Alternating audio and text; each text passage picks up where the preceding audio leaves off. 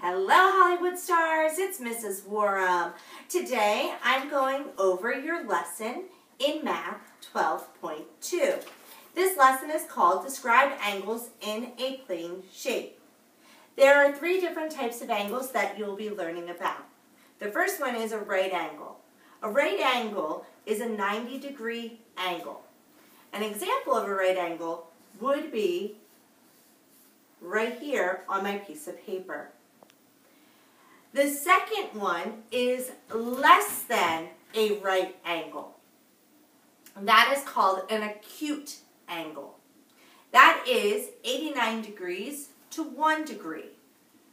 The third angle is called an obtuse angle. This is 91 degrees to 179 degrees. If we were in class right now, we would be learning about our different angles. When Mrs. Warham said right angle, you would be going, right angle. And you'd be creating your own right angle. We say it very strict because it is exactly 90 degrees. When Mrs. Warham would say acute angle, we'd go, acute. And we'd make an angle that is less than 90 degrees. And then the last one, we would say obtuse.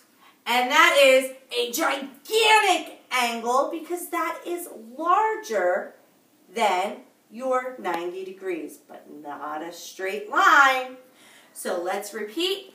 Right angle, acute, and obtuse. All right, third grade, that's it for today. Get started on 12.2 worksheet. If you have any questions, let me know. Thank you.